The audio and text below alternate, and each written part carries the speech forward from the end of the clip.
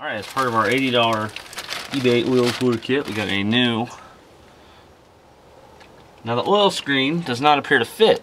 And I'm going to test that because I actually did buy an original OEM Ford one as well. One of the Ford oil screens. So I'm going to go get it and we're going to try it and see if it slides in nice and neat. Let's make sure there's nothing underneath there. Nope. Here we go. Genuine Ford parts. I am curious to see if this fits better than that one. I also like to compare. Oh. This is the eBay, and this is the Ford. I can tell you the Ford is a much finer mesh right off the bat. I don't know how well you guys can see these. Again, Ford original, eBay. I'm hoping you can see just how much finer the Ford is. You see the original Ford and the eBay one. eBay on bottom. So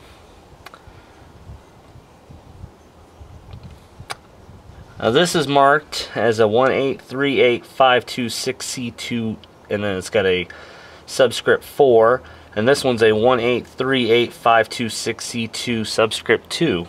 I wonder if these are different variations. Either way, this is definitely going to be the one that goes into my vehicle. Let's see if this goes in any better.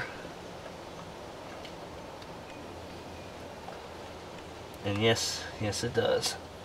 This definitely sits in there much nicer, much neater. Combining my words. So it's definitely a step in the right direction for the Ford. It doesn't really snap in. It just seems to set in nicely.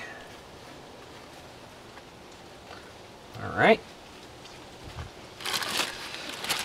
Now I've heard tell of some people having problems with the gaskets.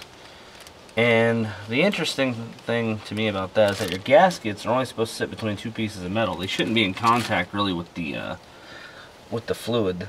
At least not constantly. You know, if you've got a small imperfection, that's where the gasket comes in. So I find that interesting.